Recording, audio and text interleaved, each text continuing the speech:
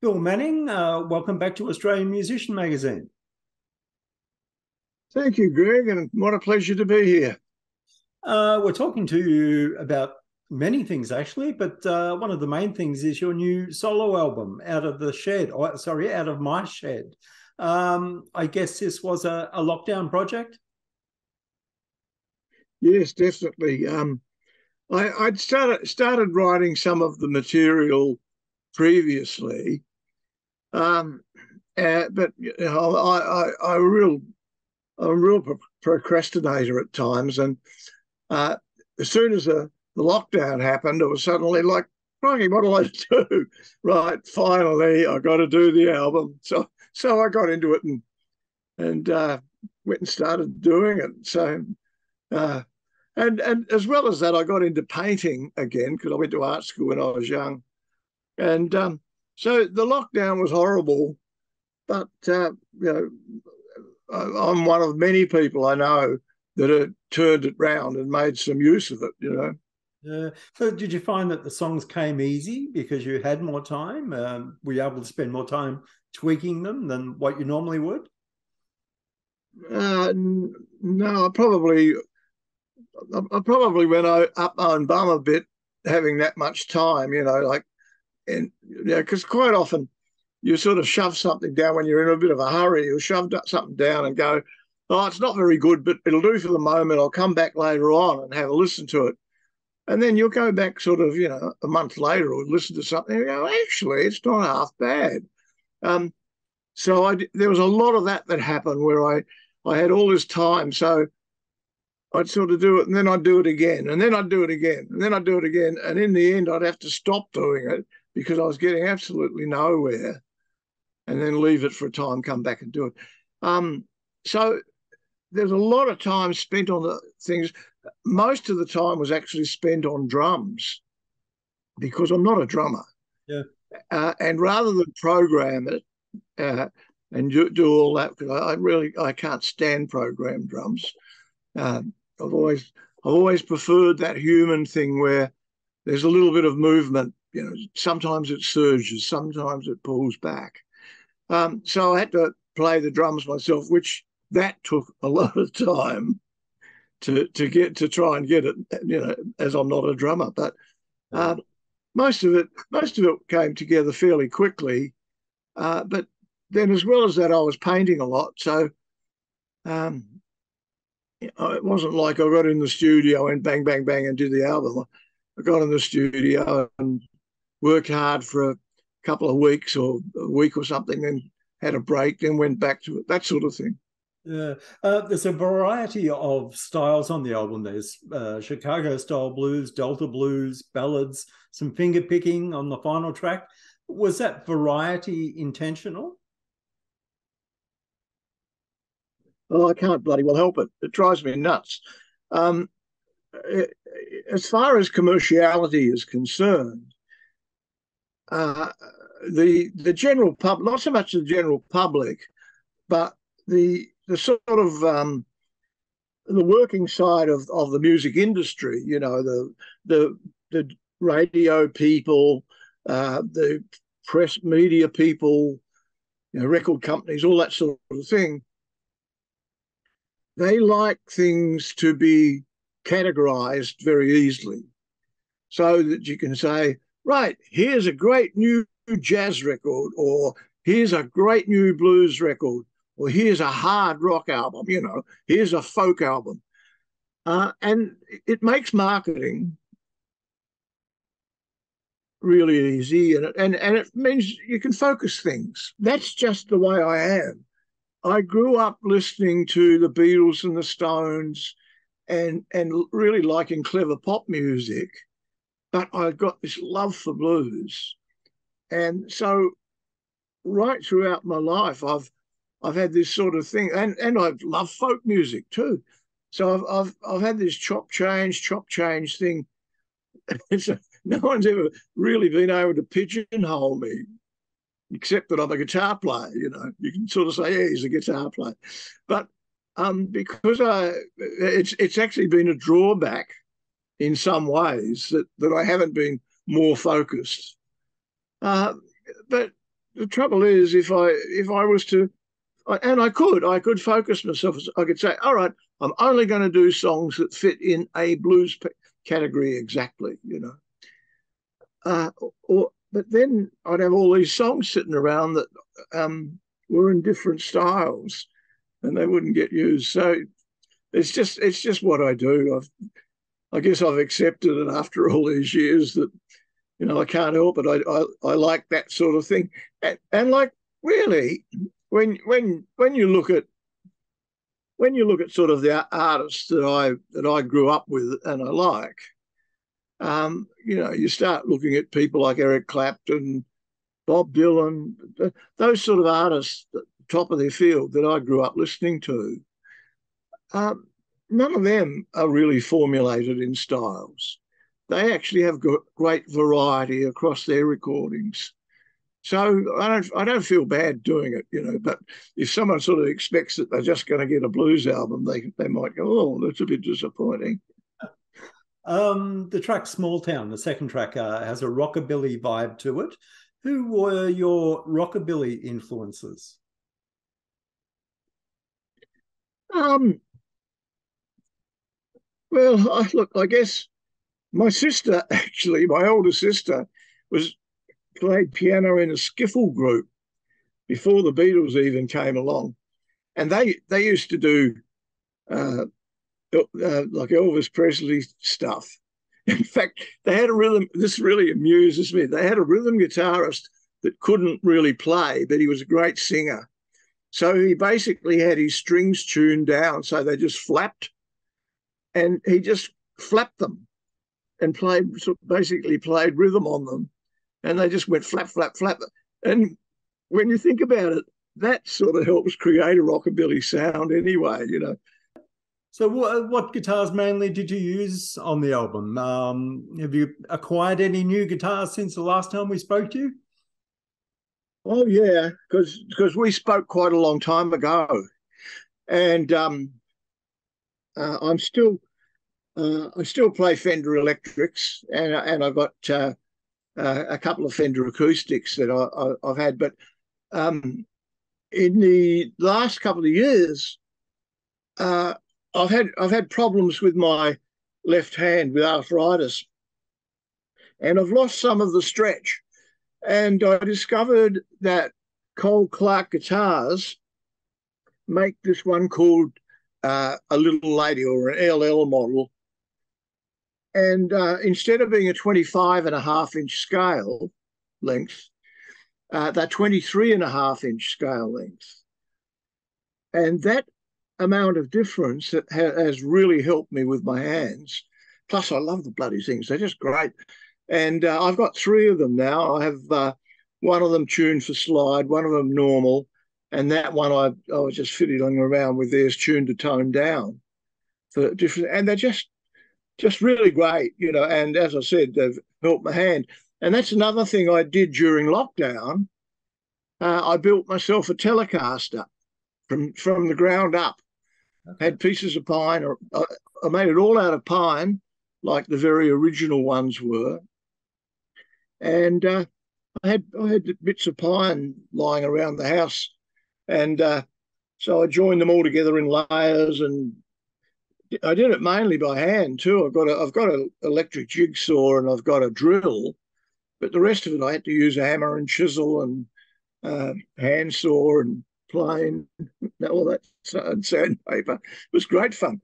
But what happened was that Cole Clark Guitars gave me a fingerboard off a Little Lady. So I made this Telecaster that's actually a short scale with big fat neck, and it's absolutely wonderful. It's actually better than any of my other electrics, if I may say so myself. You did the cover art for the album Out of My Shed, and as you said, you studied art in Tasmania in the early days. I believe you have an exhibition. I wouldn't say I studied it. I went to art school. I only lasted there about half a year, maybe 6, 7 months, maybe 8 months. And then Tony Worsley came to town. This is because I went to the Hobart Art College. And Tony came to town and he just lost his guitar player, Vince Maloney, who went off to join the Bee Gees. And I fronted him in backstage at the Hobart Town Hall and said, I'd like to apply for the job. 2 days later, I was in Melbourne. So that was the end of my art school. Yeah. But you've been doing a lot of painting, and you're preparing for an exhibition, is that right? Yeah, I'm doing one very locally, like really literally around the corner. There's a lovely little design store with a cafe attached, and they have a small gallery out the back. So that one's going to be probably about April, we've decided now, late April or something. And then at the end of July, I'm doing one over at Mario's, famous coffee shop cafe over in Fitzroy. And so that's a really great little place to do. They've been having exhibitions there for 38 years or something. Yeah. Another thing that's happened for you is the Arca Desk tape album of the Phil Manning Band from 1975, where the proceeds go to the Australian Road Crew Association. What do you remember about those days, 75? Not much. No, actually, yeah, it was a great little band. Actually, we I don't know how long we would have gone for, maybe a year or something like that. You know, lineup changes all the time happened. But there was Trevor Courtney on drums. Trevor had come across from New Zealand, and he played with bands like Stylus and Campact. I think he played with those, but great drummer. And Paul Wheeler from the Sunbury Aztecs was the bass player. So we were a trio. And we did quite a bit of touring. We toured right around Australia supporting Canned Heat. And other show, I think that lineup supported BB King at the Dallas Brooks Hall. Anyway, we did a lot of gigs all around the country.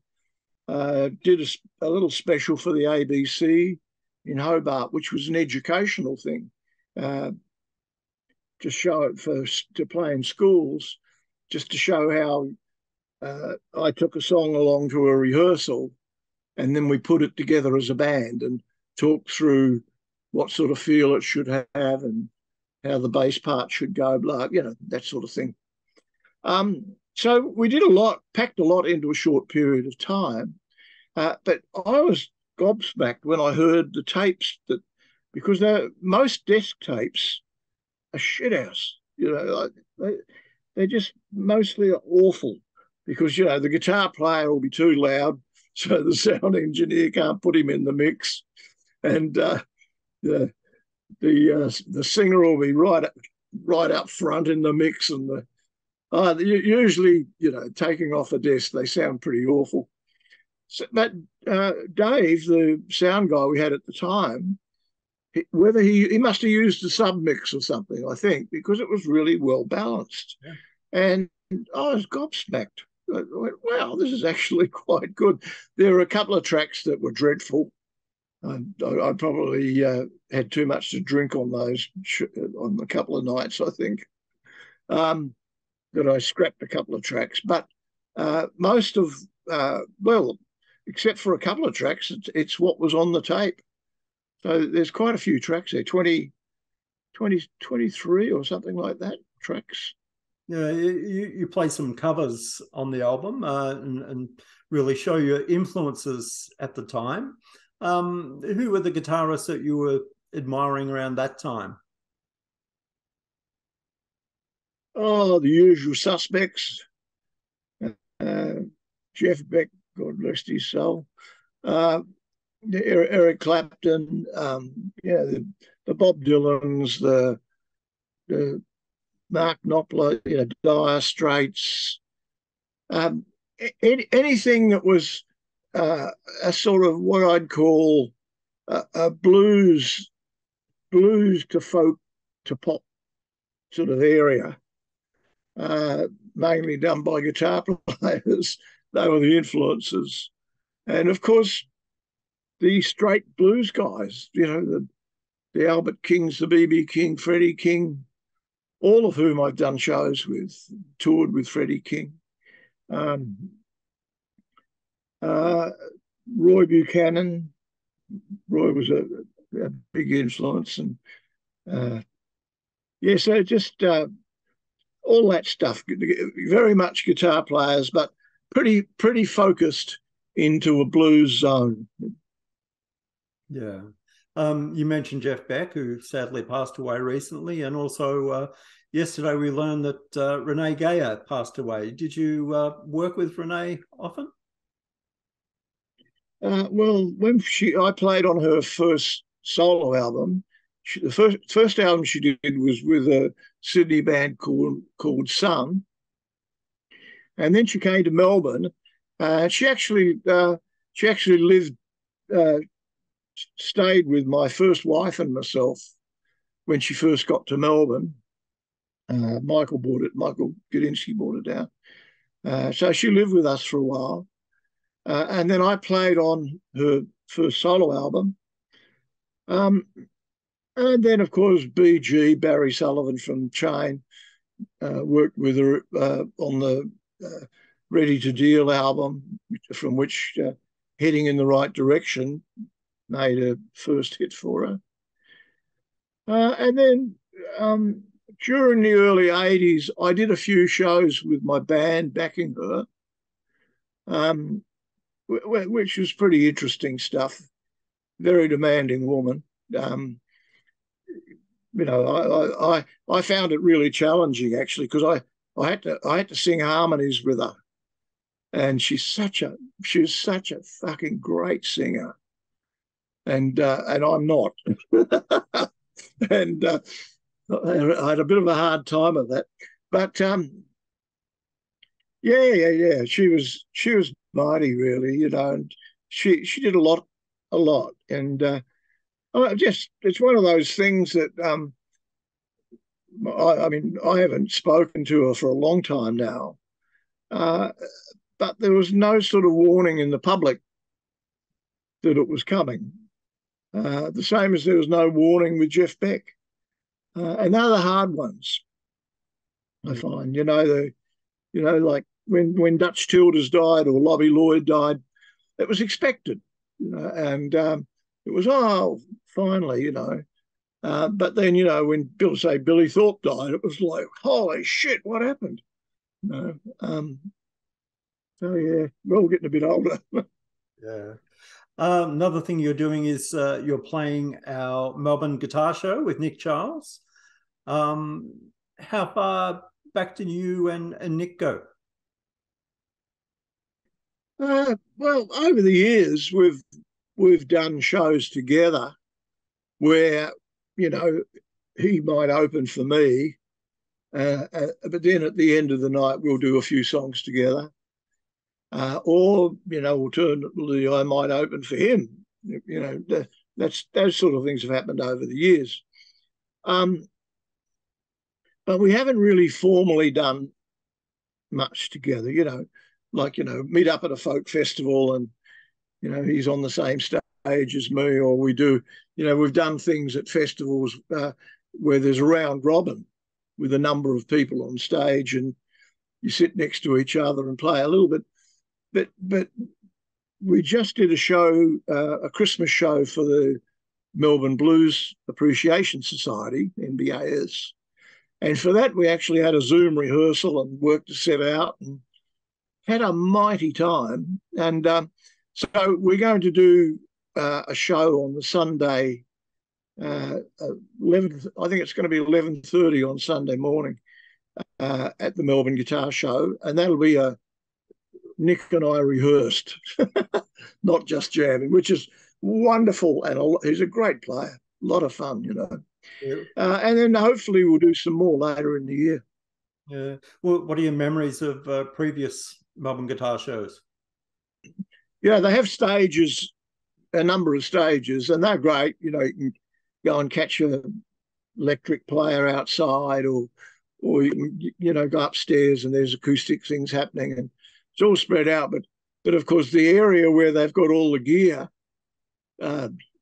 every second guitar player's trying out an amp or a guitar, and half of them are playing Stairway to Heaven, and the other half are playing Smoke on the Water or something, and they're all playing them together in different keys.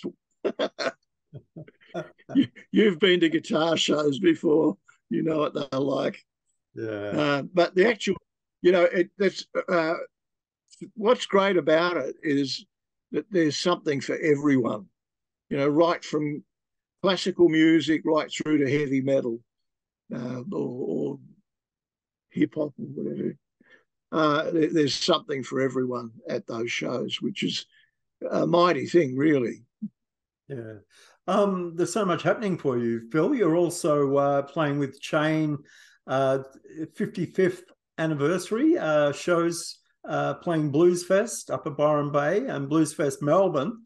What are your early memories of working with Peter Noble? Oh, working with Peter goes back to the 70s, I think, when he was, just one of the Sydney promoters. That no, but that's how Peter was. He was just one of those guys who booked bands and promoted a bit, and then over the years, he developed it and grew with it. Like a lot of the promoters and agents tend to sort of stick to the one thing, and they just move through doing that. A few people like Gadinsky, Michael Chugg, aim for higher things, like, or people like that band that played on the Arca album with Paul Wheeler, Trevor Courtney, and myself. We did a lot of shows for Zev Isaacs and Michael Koppel back there. So there's another, and these are all guys who sort of came up to pretty high standards in what they did. Well, Peter's just about upended all of them, because the Bluesfest has got to be just about the greatest event that you could possibly hope for. I mean, it's I played at the first. I'm not sure whether I played at the very first. I think I did, but at one stage I'd played at 9 out of 11 Bluesfests, and I've played quite a few since. And I've just seen it grow from, the little thing in the piggery at Byron Bay to move to the Belongal Fields, and then they went somewhere else for a couple of years, and then they eventually bought their own area at Niagara. And I mean, Peter's got an unbelievable team that work on making it work. And so, yeah, we're doing that.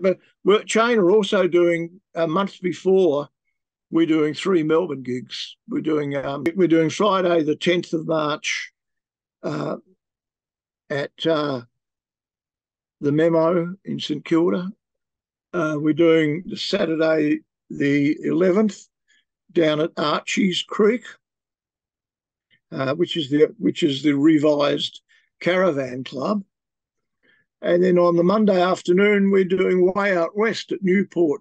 So that's going to keep us busy. So, and then a month after that, we've got the Bluesfest stuff.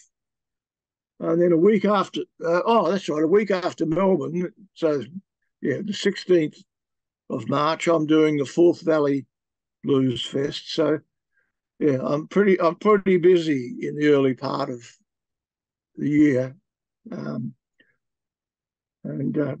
Yeah, looking forward to it. Just got to make sure I keep my health together. Yeah. And Bluesfest is coming to Melbourne for 2 days, and you're playing that. Who do you consider the pioneers of the Melbourne blues scene? Well, I mean, really, at the end of the day, it's Dutch Tildas, us. Um, no, look, back in the sort of mid-60s, there was Dutch Tildas who was dyed in the wool, folky, folk blues, the real deal sort of thing. And then there were bands like the Bay City Union, uh, and the what were they called? Oh, I've got their name slips my mind at the moment. Um, a band that Broderick Smith was in, who Okay. eventually became Carson, All right. Yep. and of course there was Lobby Lloyd and the Purple Hearts, then the Wild Cherries, and that was really the sort of real beginning of blues. But uh, as far as sort of on a fairly big public level, but at the same time in the '60s, uh, there are a lot of other artists that were playing in what were called rhythm and blues bands, and they were all doing copies of John Lee Hooker, and we're all playing stuff from Chicago blues and uh, that sort of thing. So it's a bit hard to sort of put your finger on who really started it. Chain was definitely the only one at that time to have a full hit with a blues record. In fact, not many people have since. But, So, what's left to do, Phil? Any bucket list projects? uh, no, not really. I no, I look. I suppose I'd probably love to go back to Europe. I've never had any much desire to go to America, strangely enough. But I did 3 tours of Ireland and absolutely loved it. Um, but like I stopped drinking 3 years ago, so whether I'd have as much fun going going back there now as I did back then, I don't know. Um, but yeah, I wouldn't mind going over there, but the international situation has changed a great deal, and as we all know, and so I'm pretty happy just staying here. My wife and I like to go to beaches and have holidays and walk along the sand, and I intend to paint a lot more. And I've got in mind I want to do some more recording and more and some live acoustic video stuff, playing playing playing old blues songs and playing things that I've written in a traditional style. And then apart from that, the main bucket list thing is staying alive